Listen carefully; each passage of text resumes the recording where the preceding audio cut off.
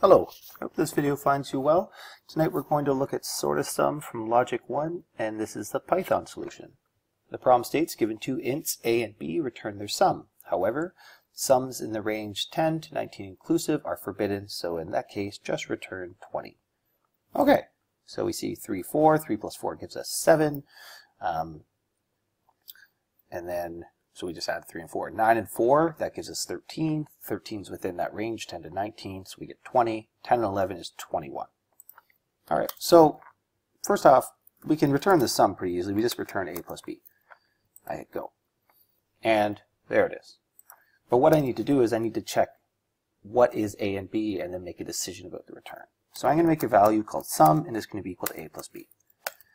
And then I'm going to say if, well, they say between 10 and 19. So if 10 is less than or equal to sum, which is less than or equal to 19, then we're going to return 20. And so how this works is we calculate the sum, check if it's within that range, and if it's within that range, just return 20, otherwise we return the sum. There it is.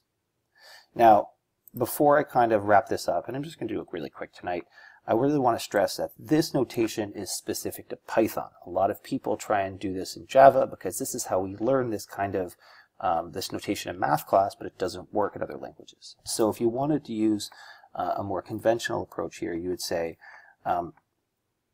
sum is greater than or equal to 10 and sum is less than or equal to 19, and go.